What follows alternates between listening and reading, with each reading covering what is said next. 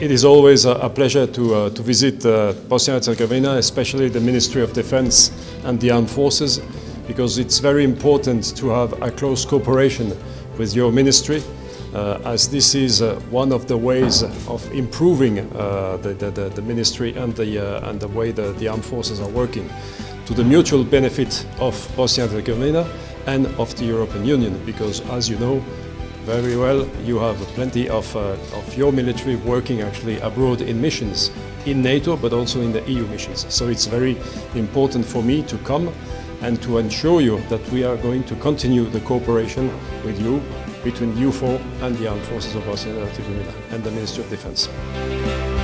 Mogu izraziti zadovoljstvo današnjim sastankom.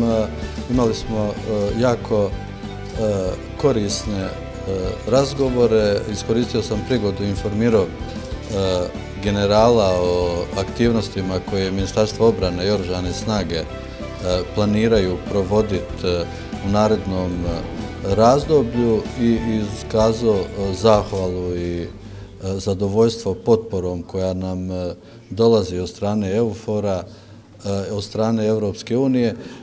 Razgovarali smo znači o konkretnim stvarima, što je to što planiramo raditi u narednih mjeseci tijekom ove godine i mislim da suradnja koja je iza nas bila dosta dobra, korektna, ima prostora da se unaprijedi na obostrano zadovoljstvo, prije svega na zadovoljstvo Bosne i Hercegovine, svih njenih stanovnika.